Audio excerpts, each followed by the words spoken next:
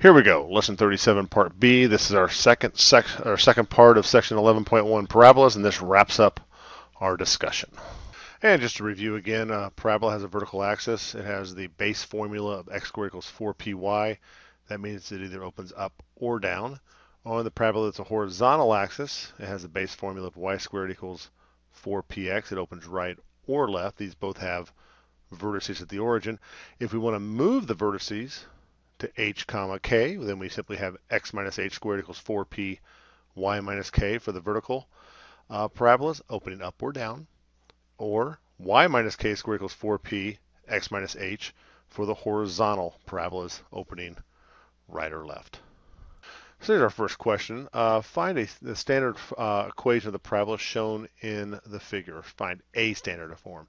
So we have a vertices, it's opening down, and they've given us a point of 3, -1. So the first thing I do is write the base equation, and I write x squared equals 4py because this is a vertical, it's opening down. I know the 4p is going to be negative. I know there's an h and k here that's not the origin, but I always write this first to get me thinking in the right direction. So then I put the vertice in there, x minus 1, y minus 2, and what I'm missing is the 4p. Well, that's where the point comes in. I'm going to let x equal 3. Let y equal -1. I'm going to plug it in there for x and y. I'm going to solve for 4p. I'm not going to solve for p. There's no reason to. I want to solve for 4p. So let's see what happens. So 3 minus 1 squared is 4.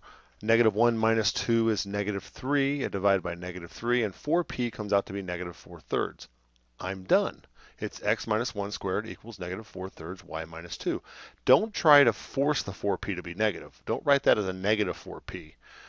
If you do everything correctly, 4p will turn out to be negative.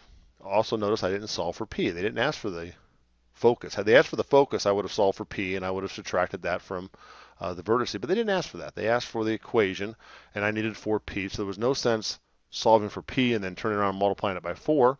Just cut out the middleman and solve for 4p. We did it. Let's move on. Same question. Now it looks like we have a horizontal parabola, and it's opening left. We have a vertice and we have a point. So the first thing I'm going to do is write the standard form of the equation. So y squared equals 4px, and I'll say it again. I know 4p is going to end up being negative. Don't write -4p. If you do everything properly, it'll turn out to be negative all by itself. So just like I did last time, I plug in the h and the k, but be careful here that the k is 2, so it's y minus 2 and x minus 3. Students will sometimes go left to right, and they'll have y minus 3 here, so be careful with that. It's y minus 2, x minus 3. I need to solve for 4p, so I'm going to plug in the point. So the 5 went in for y. 5 minus 2 is 3. 3 squared is 9. The 0 went in for x, and again, don't go left to right. Be careful, x with x, y with y. And my 4p comes out to be -3. And I'm done. Y minus 2 squared equals -3, x minus 3. Solve for 4p, and you've wrapped it up. All right, what do we got about this one? They give us a focus at 3, 0, and a directrix x equals -1. My suggestion is always to graph them. You'll be surprised how easy you find the vertices if you simply graph it out. And that's really all we need is the vertices. We can count over and get p, and then we can multiply by 4, and we're done. So I put in the line x equals -1. There's my directrix going up and down there. My focus is 3, 0. That's on the x-axis. So my vertice has to be halfway between the directrix and the focus. And if you look, there's 4 units between the focus and the directrix. 4 divided by 2 is 2. So I'm going to mark 2 units off, and that puts me at 1, 0. So my vertice is at 1, 0. I open to the right because the parabola has to go around the focus. That tells me this is horizontal, means it's y squared equals 4px. That's my base equation. My vertex is 1, 0, so it's x minus 1, y minus 0. And then you look, we know p. It's only 2 units from the vertice to the focus, or the vertice to the directrix, but we'll just go vertice to focus. That's 2 units. That's p. So 4 times p is 8. That wasn't the toughest calculation in the world. And I'm done. Now I don't write y minus 0 squared. I write y squared. So y squared equals 8 times the quantity x minus 1. We did it. Moving on. It's a similar problem. The focus is 0, -6, and the directrix, though, is y equal 2. So that's the directrix going right to left. So again, I'm going to sketch the focus. I'm going to sketch the directrix. And I know that the vertice has to be halfway between the two. So the focus is down there on the y-axis at 0, -6. The directrix is up there above the x-axis at y = 2. Those are 8 units apart. Therefore, I'm going to walk up 4 units and I'm going to find my vertice. And again, the vertice has to be halfway between the two. So if I go up 4 units, I'll be at 0, -2. And it has to open down because it has to go around the focus. So I know this is going to be x squared = 4py. That's my base. And then my vertices is at 0, -2. So I put 0 in for h, and I put minus and -2. I put 2 there for the k. And I know that if I walk 4 units down, I have my p. It's only 4 units from the vertice to the focus. So if that's 4, you can write -4. You can do 4. You can put the negative in later if you want to, but I put -4 in there. 4 times -4 is -16 because I need 4p, and I'm done. Again, I don't write I don't leave it as x minus 0 squared. I write x squared = -16 y plus 2. Sketch it out, find the vertice, get your base equation, and then you just have to find h and k and get them in the right spot. Count the units from your vertice to your focus, times it by 4, and I had to have a negative because it was opening down. Down and to the left is negative, up and to the right is positive.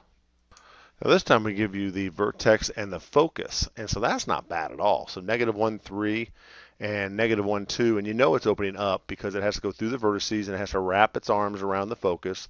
And you can know your base equation, you can count how far it is from the focus to the vertex, and that gives you p. So x squared = 4py is our base equation. I'm going to go x plus 1 squared = 4p x plus 3. P is 5. That's the distance from the vertex to the focus. Multiply it times 4, I get 20. X plus 1 squared = 20 x plus 3. There you go. Well, here's one. Vertex at the origin. Well, that's nice. 0, 0. Symmetric with the y-axis. That means you could fold it over the y-axis, and it's passing to the point 6, 3. If it's symmetric to the y-axis, that means it has to be x squared. It has to be vertical. So I sketch it out. And it has to be opening up because it said it's symmetric with the y-axis. It could have been open to the right had they not told us that. But that's the only way your vertice can be at the origin, passing through the point 6, 3, and symmetric with the y-axis. So our base equation is x squared = 4py. And actually it is x squared = 4py because we have 0, 0 for our vertice. I'm going to let x = 6, I'm going to let y = 3, and I'm going to solve for 4p. Not the most difficult math. 6 squared is 36. Divide that by 3, and I have 4p to be 12. And I'll say it again. I'm not solving for p and then turning around and multiplying it by 4. I need 4p for my equation. Just solve for 4p. That's all I needed. So x squared = 12y. We're done. Look at that. 12 is positive. It's opening up. We could kind of predict that. Moving on. And our last example, vertex is at 3, -2. Axis is parallel with the x-axis and the y-intercept is 1. And that's just kind of a neat way of saying there's a point 0, 1. Sketch it. Always sketch it because that'll give you your base equation and get your mind thinking in the right direction. So the vertex is 3, -2. The axis is parallel with the x-axis and it's going through the point 0, 1. So that means it has to be opening left. So our axis is parallel with the x-axis, not symmetric to it. Our base equation is y squared = 4px. I put in the vertices. Y plus 2 squared = 4px minus 3. And then I'm going to plug in that point 0, 1, and I'm going to solve for 4p. So I'm careful to match the x with the x. So 0 goes in there where the x is at, and the 1 goes in for the y. So 1 plus 2 is 3. 3 squared is 9. 0 minus 3 is -3, divided by -3. And 4p comes out to be -3. And we're done because we have y plus 2 squared = -3, x minus 3. Don't try to force the 4p to be negative. Look, it worked out fine. Just write 4p, plug and chug, everything will work out. That wraps up this lesson. This concludes lesson 37. Get to work on the homework.